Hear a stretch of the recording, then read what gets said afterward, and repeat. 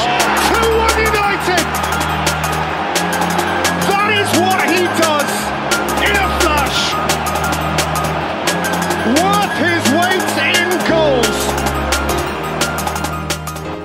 Manchester United have reportedly made a move for Ryan Gravenberch in their attempts to rejuvenate their midfield. The Netherlands international is keen on leaving Thomas Tuchel's side after failing to find his footing in Munich following his move from Ajax in the summer of 2022. The Bavarians have so far shown reluctance to let him go and even turned down an approach from AC Milan a few weeks ago. However, the key of Gravenberch's services is getting bigger with every passing day, and United are the latest club to join the race. Italian journalist Alfredo Pedulla indicates in the last few hours the Red Devils contacted Bayern and made an offer for Gravenberch.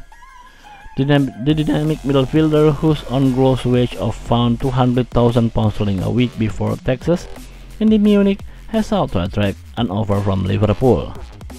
The 21-year-old will likely to play under Erik ten Hag, the manager who got the best out of him at Ajax. However, Pedulla suggests any move could depend on the future of Dan van de Beek or Scott McTominay, as United ideally want to sell at least one midfielder before moving in a fresh phase for their midfield. This might also be a reason why the Red Devils are yet to submit a bid from Sofyan Amrabat, despite being aware of Fiorentina's valuation and finding a total agreement concerning the Moroccan's salary. It is understood Amrabat has patiently waited for United all summer, having said no other approaches, but as we enter the dying embers of the summer transfer window, the Morocco international is hoping to wrap up the move swiftly, understandably.